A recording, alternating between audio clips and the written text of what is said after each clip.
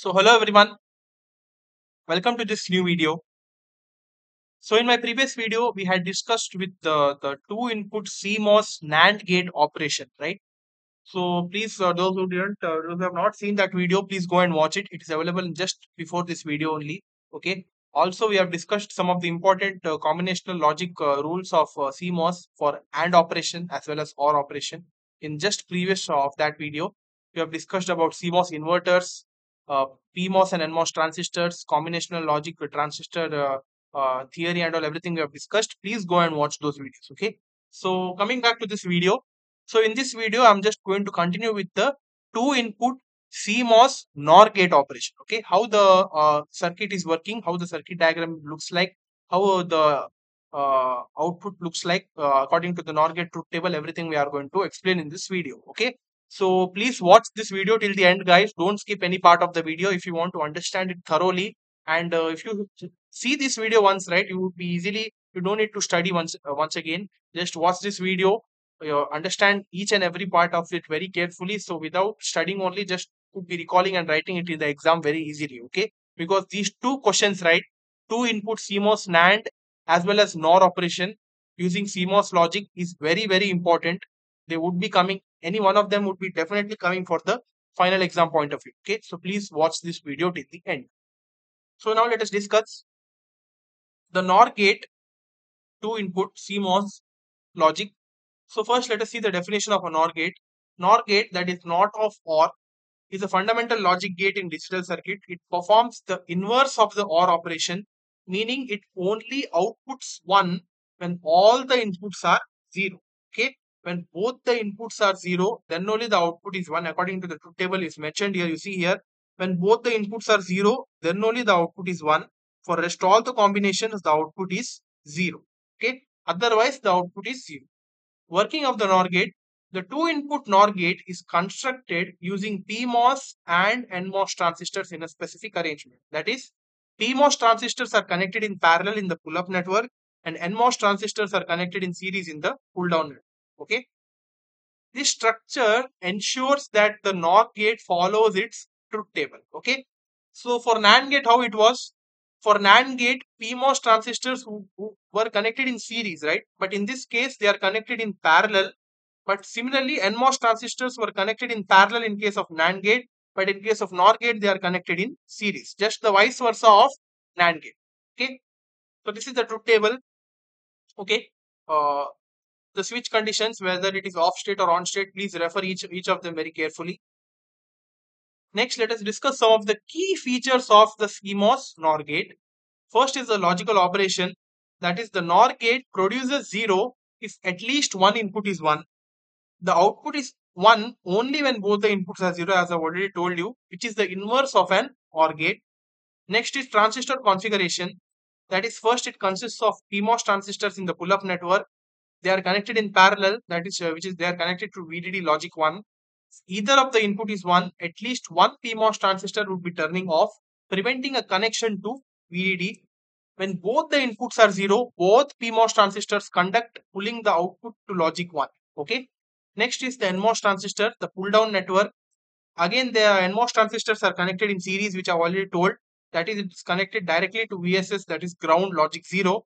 If either of the input is 1, the series path to VSS is completed, pulling the output directly to the ground, that is logic 0.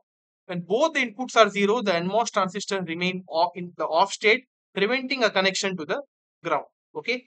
So see here, this is the equivalent circuit here for two input CMOS NOR gate. Okay. Check it out. As I've told you, the two PMOS transistors are in series and two NMOS transistors are in parallel. And from here, the output is checked. Okay. So this is for multiple inputs. Okay. This is not required. So this circuit you should be making a note of, very important part. Next is the power efficiency and signal integrity. Okay, so these explanations are not required, but if you want, you can pause the video and refer it down. So this notes I'm going to provide it in the description afterwards. So this is the Karnoff map, that is K-map interfacing of this circuit. If you want, you can note it down. Okay. So now let us see the circuit diagram and each combination explanation. Okay. See here, NOR gate. The Boolean expression of NOR gate is mentioned like this, that is y is equal to a plus b the whole bar. In CMOS, for a AND operation, that is dot operation, PMOS are connected in parallel and NMOS are connected in series. And for OR operation, that's plus operation, PMOS are connected in series and NMOS are connected in parallel. Okay, this is the symbol here for NOR gate. And this is the circuit diagram which I've already told you here. You see here, the two PMOS transistors are connected in series here, and the two NMOS transistors are connected in parallel. So this is the truth table of NOR gate. That is, when both the inputs are 0, then only the output is logic 1. For rest all the combination, the output is logic 0. Okay. Let us see for the first case, that is when both the inputs are 0, how the transistor works and how the output be getting it as logic 1. Okay. So when both the inputs are 0, so PMOS, when PMOS transistor is converted to the P switch, then we know that when the input is 0, the switch is in on state.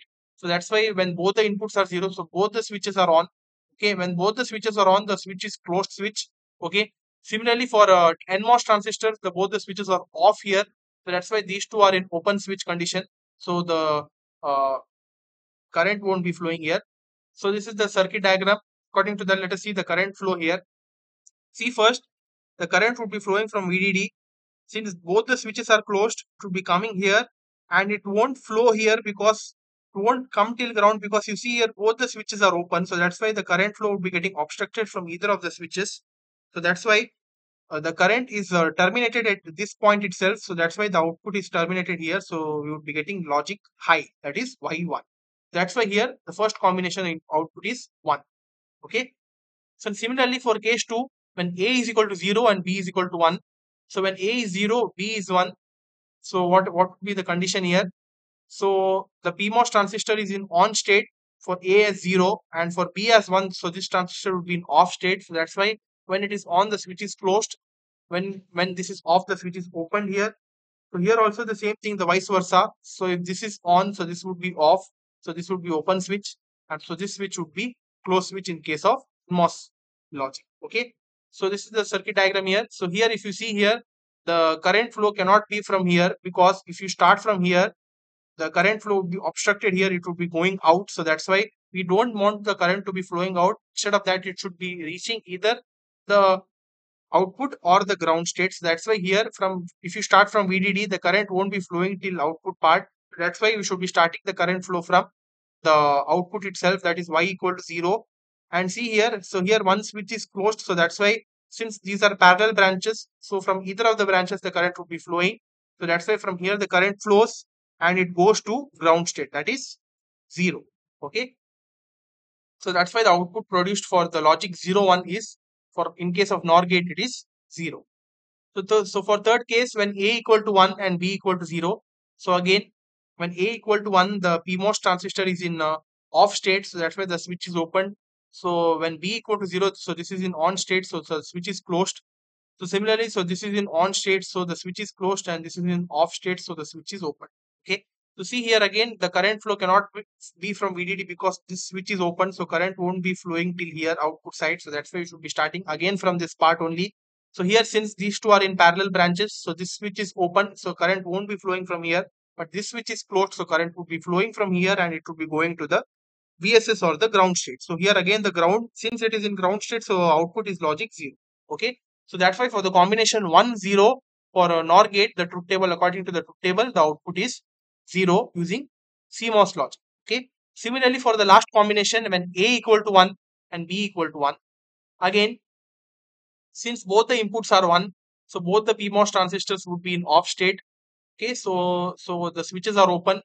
Both the NMOS transistors would be in on state, so the switches are closed. Again, the current flow cannot be, it is not possible only from VDD because both the switches are open, so the current won't be flowing from these two switches here. That's why you should be starting again from here. See here, both the switches are closed here, N1 and N2. So that's why current be flowing from either of the directions, that is either from this direction or from this direction. Both the cases, the current would be reaching the 0 only. So that's why our output is logic 0. Okay. So that's why it satisfies the truth table here. That is, for when both the inputs are 0, then only it is logic 1, because when both the inputs are 0, in the pull-up part, the PMOS transistors would be in on state. So that's why the switches are closed. So that's why the current flow is possible from VDD to the outside in order to get the logic 1. But in other cases, since any one of the input is logic 1, so if it is any one of the input is logic 1, automatically we could be saying that the PMOS transistor would be in off state. So when it is off state in the pull-up part, any one switches would be open, which would be obstructing the flow of current. So that's why we won't be getting the output in the logic 1. So that's why for all the other cases, the logic is 0, 0 and 0. Only for this case, that is when both the inputs are 0, then only the logic is 1. Okay. So this was the explanation of two input CMOS NOR gate. For each combination, I've tried to explain. So hope you understood something from this video. I was in a hurry because I needed to cover the other concepts as well. So that's why if you felt that the video was a bit faster, so comment down. I would be trying to slow it down in from the next video. Okay. So that's all, guys. Thank you for listening till here, for having patience to listen till here. If you are listening, and if you understood something till here, please like this video. Your like would be very, very important to us. Subscribe to our channel. Share this content with your friends, relatives, neighbors, and whosoever is studying in the ECE branch, because these concepts and this question is very fixed question from the exam point of view. So please support us, guys. Thank you. We'll see you in the next